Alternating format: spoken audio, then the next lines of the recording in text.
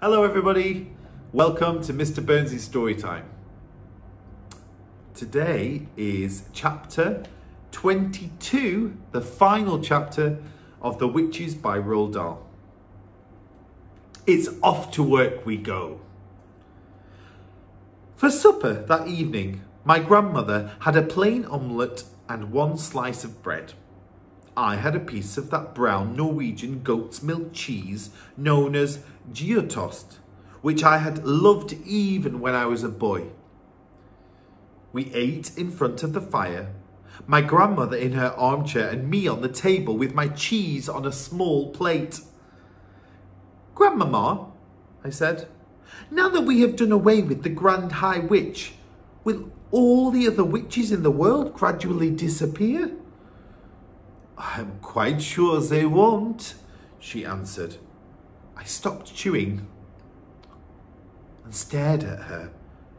"But they must," I cried. "Surely they must." "I'm afraid not," she said. "But if she's not there any longer, how are they going to get all the money they need? And who is going to give them orders and jazz them up at the annual meetings and invent all their magic formulas for them?" "When a queen bee dies, there is always another queen in the hive ready to take her place," my grandmother said. "It's the same with witches. In the great headquarters, where the Grand High Witch lives, there is always another Grand High Witch waiting in the wings to take over should anything happen." "Oh no," I cried. "That means everything we did was for nothing. Have I become a mouse for nothing at all?" "We saved all the children of England," she said. "I don't call that nothing." I know, I cried, "but that's not nearly good enough. I felt sure that all the witches of the world would slowly fade away after we had got rid of their leader. Now you tell me that everything is going to go on just the same as before?" "Not exactly as before," my grandmother said. "For instance, there are no longer any witches in England. That's quite a triumph, isn't it?" "But what about the rest of the world?" I cried. "What about America and France and Holland and Germany? And what about Norway?" "You must not think I have been sitting back and doing nothing these last few days," she said. "I have been giving a great deal of thought and time to that particular problem." I was looking up at her face when she said this, and all at once I noticed that a little secret smile was beginning to spread slowly around her eyes and the corners of her mouth. "Why are you smiling, Grandmama?" I asked her. "I have some rather interesting news for you," she said. "What news?" "Shall I tell you from the beginning?" "Yes, please," I said. "I like good news." She had finished her omelette, and I had enough of my cheese. She wiped her lips with her napkin and said, "As soon as we arrived back in Norway, I picked up the telephone and made a call to England." "Who in England, Grandmama?" "To the Chief of Police in Bournemouth, my darling. I told him I was the Chief of Police for the whole of Norway and that I was interested in the peculiar happenings that had taken place recently in the Hotel Magnificent." "Now hang on a sec, Grandmama," I said. "There's no way an English policeman is going to believe that you are the head of the Norwegian police." "I am very good at imitating a man's voice," she said. Of course he believed me. The police in Bournemouth was honoured to get a call from the Chief of Police of the whole of Norway. "So what did you ask him?" "I asked him for the name and address of the lady who had been living in room 454 in the Hotel Magnificent, the one who disappeared." "You mean the Grand High Witch?" I cried. Yes, my darling. And did he give it to you? Naturally, he gave it to me. One policeman will always help another policeman. By golly, you've got a nerve, Grandmama. I wanted her address, my grandmother said. But did he know her address? He did indeed. They had found her passport in her room and her address was in it. It was also in the hotel register. Everyone who stays at the hotel has to put a name and address in the book. But surely the Grand High Witch wouldn't have put her real name and her real address in the hotel register, I said. Why ever not? My grandmother said. Nobody in the world had the faintest ideas who she was except the other witches. Wherever she went, people simply knew her as a nice lady.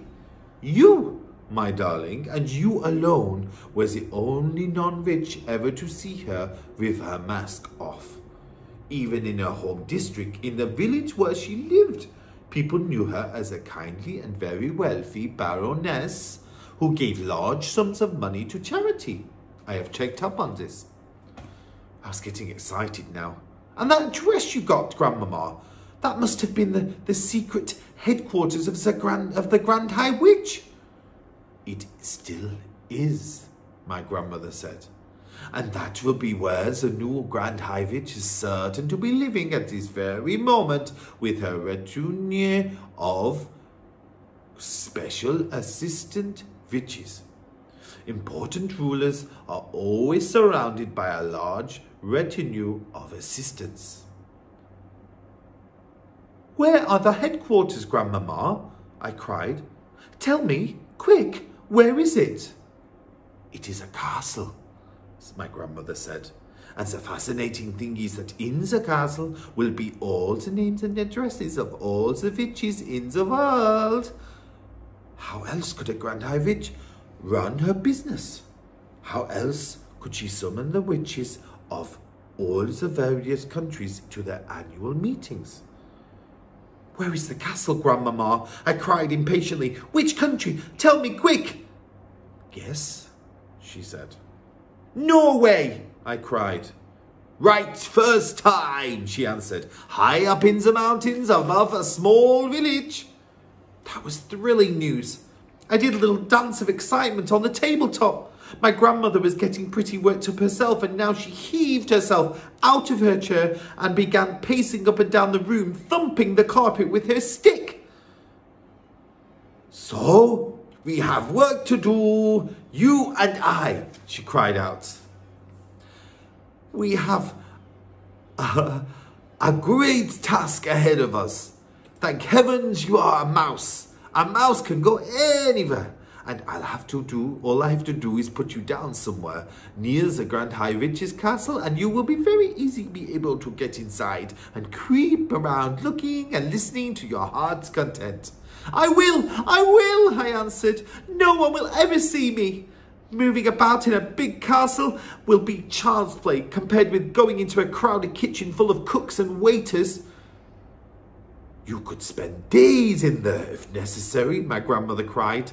In her excitement, she was waving her stick all over the place, and suddenly she knocked over a tall and very beautiful vase that went crashing onto the floor and smashed into a million pieces. Forget it, she said. It's only Ming. You could spend weeks in that castle if you wanted to. Then they'd never know you were there. I myself would get a room in the village, and you could sneak out of the castle and have supper with me every night and tell me what is going on. I could, I cried out, and inside the castle I could go snooping around simply everywhere.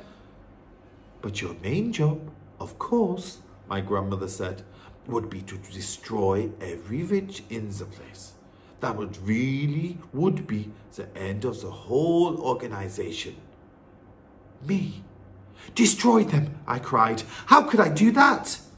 Can't you guess? She said. Tell me, I said. Mouse maker, my grandmother shouted. Formula 86 delayed action mouse maker all over again. You will feed it to everyone in the castle by putting drops into the food. You do remember the recipe, don't you? Every bit of it, I answered. You mean we're going to make it ourselves? Why not? She said.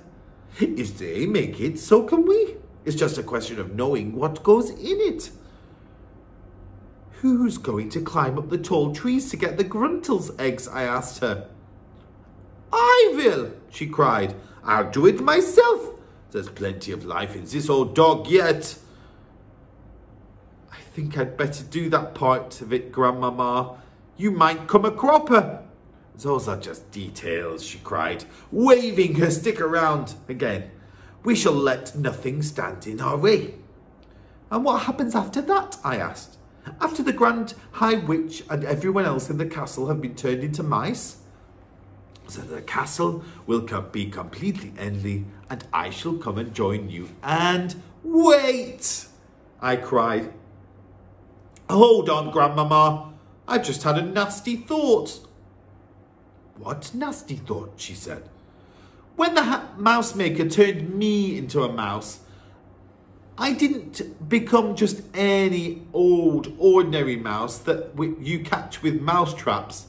I became a talking, thinking, intelligent mouse person who wouldn't go near a mouse trap. My grandmother stopped dead in her tracks. She already knew what was coming next. Therefore, I went on, if the mouse maker to turn the Grand High Witch and all the other witches in the castle into mice, the whole place will be swarming with very clever, very nasty, very dangerous, talking, thinking mouse witches. They'll all be witches in mouse's clothing. And that, I added, could be very horrible indeed. By golly, you're right, she cried. That never occurred to me. I couldn't possibly take on a castle full of mouse witches, I said. Nor could I, she said. They'd have to be get rid of at once. They'd have to be smashed and bashed and chopped up into tiny little pieces exactly as they were in the Hotel Magnificent. I'm not doing that, I said. I couldn't anyway. I don't think you could either, Grandmama. And mousetraps wouldn't be the slightest use. By the way, I added, the Grand High Witch who did me in was wrong about mousetraps, wasn't she? Yes, my grandmother said impatiently, but I'm not concerned with that Grand High Witch. She's been chopped up long ago by the hotel chef. It's the new Grand High Witch we've got to deal with now, the one up in the castle, and all her assistants. A Grand High Witch is bad enough when she's disguised as a lady, but just think of what she could do if she were a mouse. She could go anywhere. I've got it, I shouted, leaping about a foot in the air. I've got the answer. Tell me, my grandmother snapped. The answer is cats, I shouted. Bring on the cats. My grandmother stared at me. Then a great grin spread across her face and she shouted, It's brilliant, absolutely brilliant. Shove a half a dozen cats into the castle, I cried, and they'll kill every mouse in the place in 5 minutes. I don't care how clever they are. You're a magician, my grandmother shouted, starting to wave her stick about once again. Look out for vases, Grandmama. To heck with the vases, she shouted. I'm so thrilled I don't care if I break the lot. Just one thing, I said. You've got to make absolutely sure I'm well out of the way myself before you put the cats in. That's a promise, she said.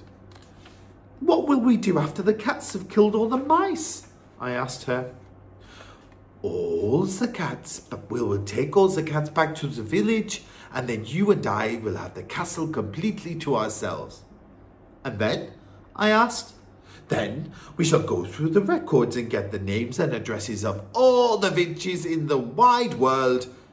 And after that? I said, quivering with excitement. After that, my darling, the greatest task of all will begin for you and me. We shall pack our bags and go travelling all over the world. In every country we visit, we shall seek out the houses where the witches are living. We shall find each house one by one. And having found it, you will creep inside and leave your little drops of deadly mouse maker in the bread or in the cornflakes or the rice pudding or whatever food you see lying about. It will be a triumph, my darling. A colossal, unbelievable triumph. We shall do it entirely by ourselves, just you and me. That will be our work for the rest of our lives. My grandmother picked me up off the table and kissed me on the nose. Oh, my goodness me. We're going to be busy these next few weeks and months and years, she cried. I think we are, I said. But what fun and excitement it's going to be. You can say that again, my grandmother cried, giving me another kiss. I can't wait to get started.